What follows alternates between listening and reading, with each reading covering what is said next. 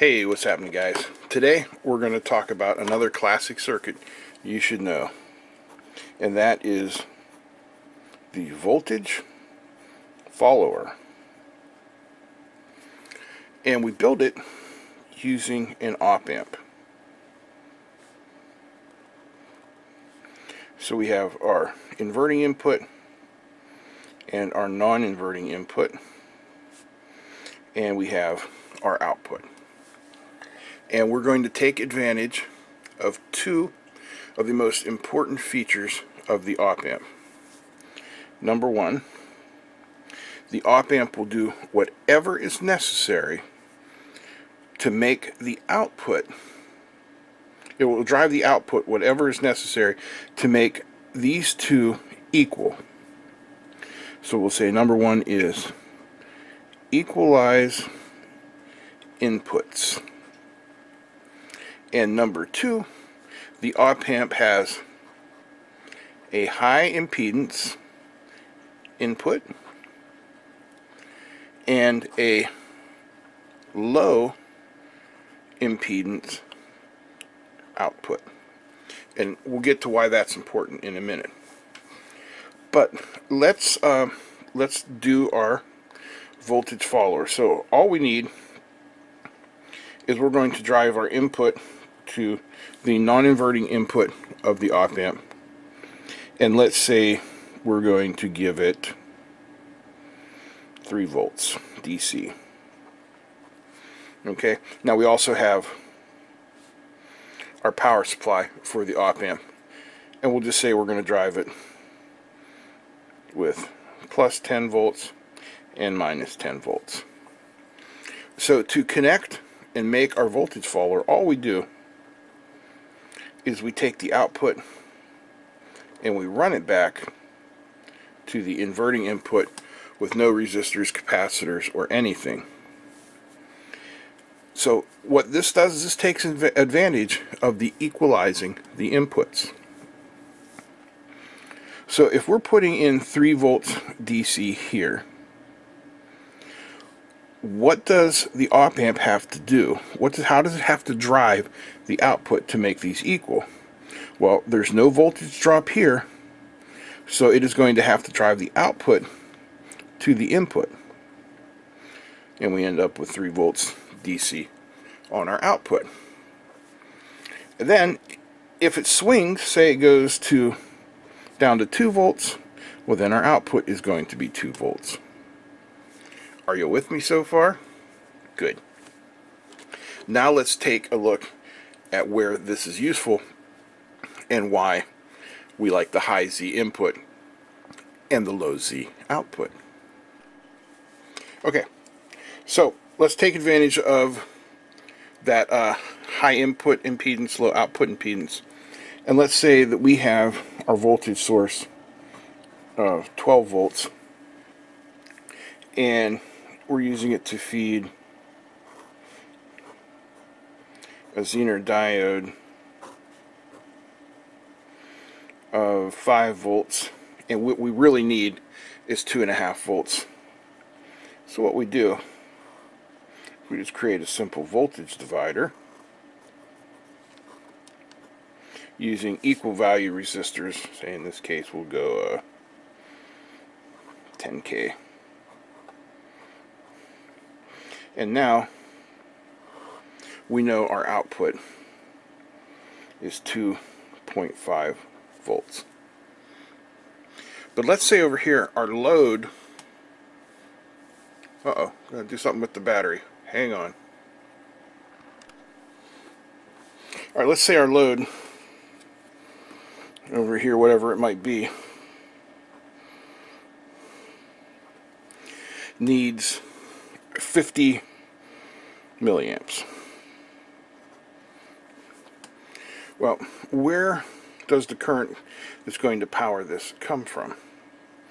Well, it comes from our 12 volt source through this resistor and over here. So when we put that current through the resistor is going to get a little bit hotter, and it is going to not put out exactly 2.5 volts because its value is going to change slightly. So what we can do is we can bring in our voltage follower circuit,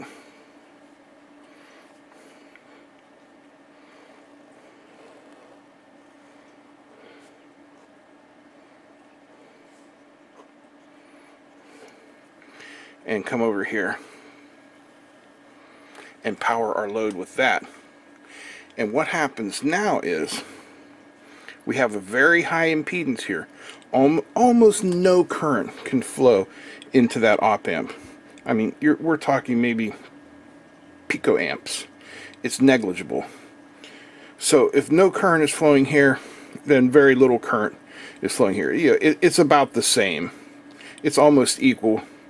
We will just simply call it zero current flow up to this point of the circuit. That's our high impedance input. But we have a low impedance output. That means it can source a very high current. So over here we get our 50 milliamp of current flow. No problem. We have effectively isolated this part of the circuit from this part of the circuit with our voltage follower, which is also known as a buffer. Alright, so we've got our circuit drawn up here in multisim, and if you take a look, we have our power section here. There's our zener, there's our source, there's our voltage divider. Then we have our voltage follower here,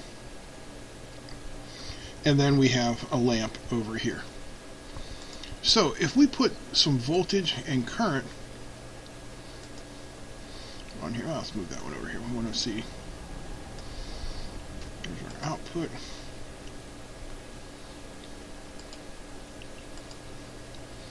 There's our input, and there's the output there. So, if we run our simulator, you can see we have 87 nanoamps going into the op-amp and 1.04 amps coming out. Now, yeah, you see the voltage here has dropped lower. Well, that's just because of the load of the light here. Let me do this, that, get rid of that line, and we'll put this here, and we'll run the sim again, and there you see our input matches our output. Then we'll put our load on it again.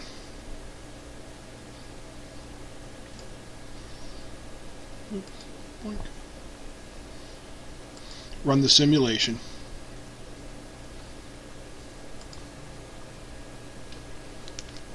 It doesn't like that point. Alright, let's move that. Move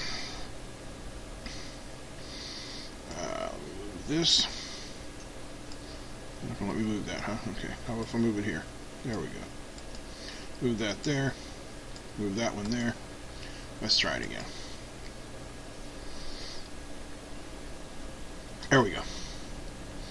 So, the point of this entire thing, the voltage follower, is we have taken our circuit and split it into our high Z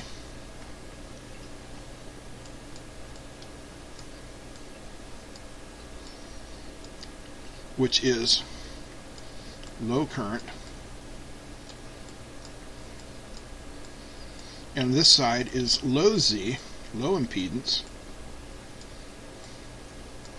high current.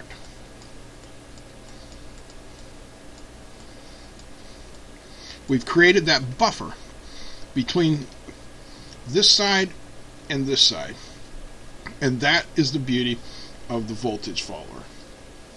So I hope you guys enjoyed this. I hope it showed you something. If it did, please give me a thumbs up. Feel free to comment, share, and please don't forget to subscribe. We're almost at 100,000. That's it. I'm out. Peace.